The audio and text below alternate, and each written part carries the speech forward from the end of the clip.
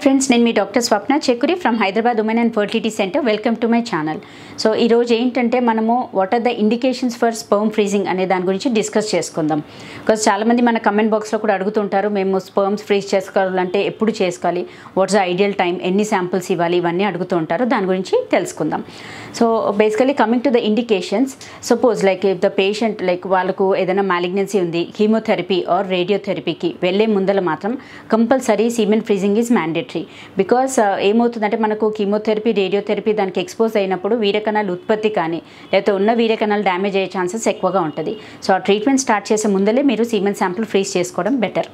Second most important ఏంటంటే like non malignant conditions, అంటే cancer లేదు బట్ దెన్ క్రానిక్ డిజార్డర్స్ కానీ ఏదైనా సిస్టమిక్ ఇన్ఫెక్షన్స్ ఉన్నా, సిస్టమిక్ డిజార్డర్స్ ఉన్నా, లేదు ఆటోఇమ్యూన్ డిజార్డర్స్ ఉన్నా మీరు సీమెన్ శాంపుల్ ఫ్రీజ్ చేసి పెట్టుకోవడం బెటర్ ఆప్షన్.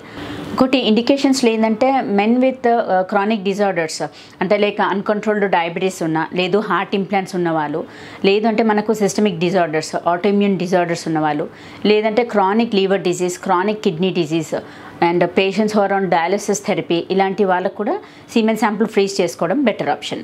ఇంకోటి ఏంటంటే మోస్ట్ కామనెస్ట్, అంటే ఇప్పుడు ఏంటంటే అందరు కూడా లైఫ్ సెటిల్మెంట్ అనేది ఫస్ట్ అది ప్రయారిటీ ఇస్తున్నారు. సో మీరు లైఫ్లో సెటిల్ అవ్వడానికి ఇంకా టైం పడుతుంది, లేదు మ్యారేజ్ చేసుకోవడానికి ఇంకా లేట్ అవుతుంది, and at the same time me age కూడా పెరుగుతుంది. అలా ఉన్నప్పుడు టు ప్రిజర్వ్ యువర్ ఫర్టిలిటీ, మన ఫర్టిలిటీ ప్రిజర్వేషన్ కోసం అప్పుడు మీరు సీమెన్ శాంపుల్ ఫ్రీజ్ చేసి పెట్టుకోవడం బెటర్ ఆప్షన్. అండ్ దెన్ ఎప్పుడు చేసుకోవాలి అని అడుగుతారు, అంటే what is the age cut off అనేది చాలామంది అడుగుతుంటారు. సో మీరు సీమెన్ శాంపుల్ ఫ్రీజ్ చేసుకోవాలంటే ఎనీ టైం, ఏ టైం అయినా ఫ్రీజ్ చేయొచ్చు, but ideally less than 35 years, అంటే బిఫోర్ 35 yearsలోనే మీరు సీమెన్ శాంపుల్ ఫ్రీజ్ చేసుకోవడం బెటర్. బికాజ్ ఈవెన్ జెంట్స్లో కూడా మేల్స్లో కూడా మనకు ఏజ్ పెరుగుతున్న కొద్దీ వీర్యకణాల ఉత్పత్తి పైన ఎఫెక్ట్ పడుతుంది. మోర్ దెన్ ద కౌంట్ కంటే కూడా మనకు మార్ఫాలజీ అండ్ మోటిలిటీ పైన ఎఫెక్ట్ అయ్యే ఛాన్సెస్ ఉంటుంది. So ideally before 35 you have to freeze your siemens sample. Coming to దంటే samples, ఎన్ని శాంపుల్స్ ఫ్రీజ్ చేయాలని అడుగుతూ ఉంటారు. మనకేంటంటే minimum of 2 samples with a gap of 3 to 5 days gap అయితే కంపల్సరీ ఉండాల్సిందే. అలా మినిమమ్ 2 samples ఫ్రీజ్ చేసుకోవడం బెటర్ ఆప్షన్.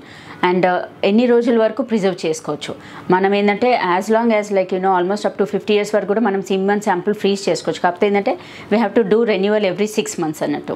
అండ్ చాలామందికి డౌట్ ఏంటంటే సరే మేము సీమెన్ శాంపుల్ ఫ్రీజ్ చేస్తాం, కాకపోతే ఫ్రీజింగ్కి ఇచ్చినప్పుడు మళ్ళీ మనం కావాలి అనుకున్నప్పుడు వాడుకున్నప్పుడు క్వాలిటీ ఏమైనా ఎఫెక్ట్ పడుతుందా అనేది చాలామంది అడుగుతూ ఉంటారు. So it's purely a myth. మనం ఏంటంటే మీరు ఇచ్చిన సీమెన్ శాంపుల్ ఎలా అయితే ఫ్రీజ్ చేస్తామో మనం మళ్ళీ రూమ్ టెంపరేచర్కి థా చేసినప్పుడు కూడా సేమ్ క్వాలిటీ వైజ్ కానీ క్వాంటిటీ వైజ్ కానీ ఇట్స్ ద సేమ్.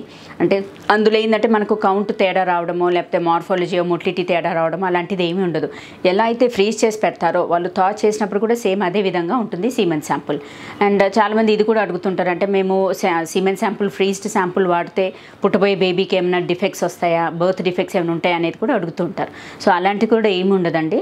ఎందుకోసం అంటే మనం శాంపుల్ మీరు ఇచ్చినప్పుడు ఎలా అయితే ఫ్రీజ్ చేస్తామో సేమ్ థా చేసినప్పుడు కూడా అదే శాంపుల్ వస్తుంది. ఫ్రీజ్ చేసి మళ్ళీ థా చేసి యూజ్ చేసిన శాంపుల్తో బర్త్ డిఫెక్ట్స్ పెరుగుతాయని, బేబీకి ఏదో డిఫెక్ట్ ఉంటుంది అనేది మాత్రం అట్లాంటిది అయితే ఏమీ లేదు. It's purely myth.